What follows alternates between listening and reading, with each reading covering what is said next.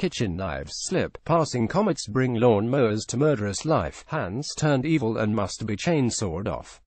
You know, shit happens. And we all know that the proper course of action in such a circumstance is to stop the bleeding, clean the wound, and toss the recently separated body part on a bed of ice like shrimp at an all-you-can-eat seafood buffet.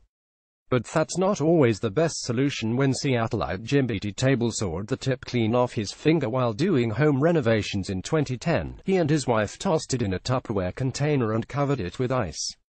When they arrived at the emergency room, they discovered how bad an idea that was.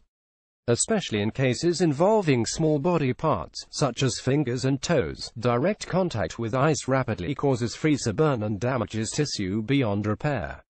Instead, they should have wrapped the finger in a clean, damp cloth and kept it cold, not frozen.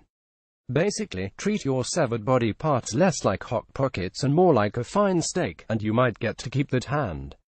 According to classic Western movie wisdom, the steps to treat a bite from a venomous snake are 1. Tie a tourniquet above the bite to prevent the poison from making its way into the rest of your body. 2. Hack into the bite, probably using the same knife you employed to kill the bastard snake. And 3. Suck out the poison. If you can't manage to reach the site of the wound with your own mouth, a companion's mouth will do.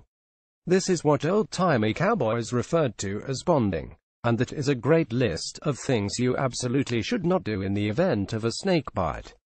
While tying off a tourniquet seems like a no-brainer, keeping all the venom trapped in one area only serves to cause necrosis, meaning that the venom effectively kills whatever part of the body you trapped it in, thereby leaving doctors no choice but to give it the old Civil War chop.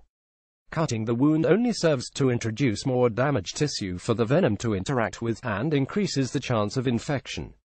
And sucking on the wound is, let's face it, just plain gross.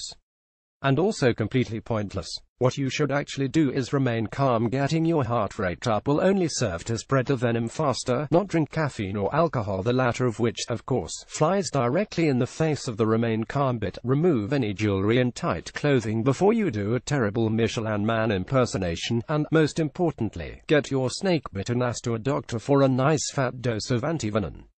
No tying of ropes, cutting, or sucking at all. That makes for a boring Friday night, but it is how you survive a snake bite. For more ways we're likely destroying ourselves, check out 5 well-known tips for healthy eating that don't work and 6 well-known health tips that don't work at all.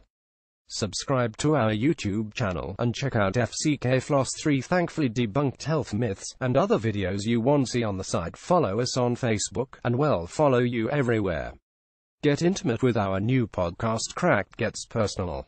Subscribe for great episodes like The Most Insane Things We Saw in Emergency Medicine and 3 Wild Stories from Inside the Opiate Epidemic, available wherever you get your podcasts.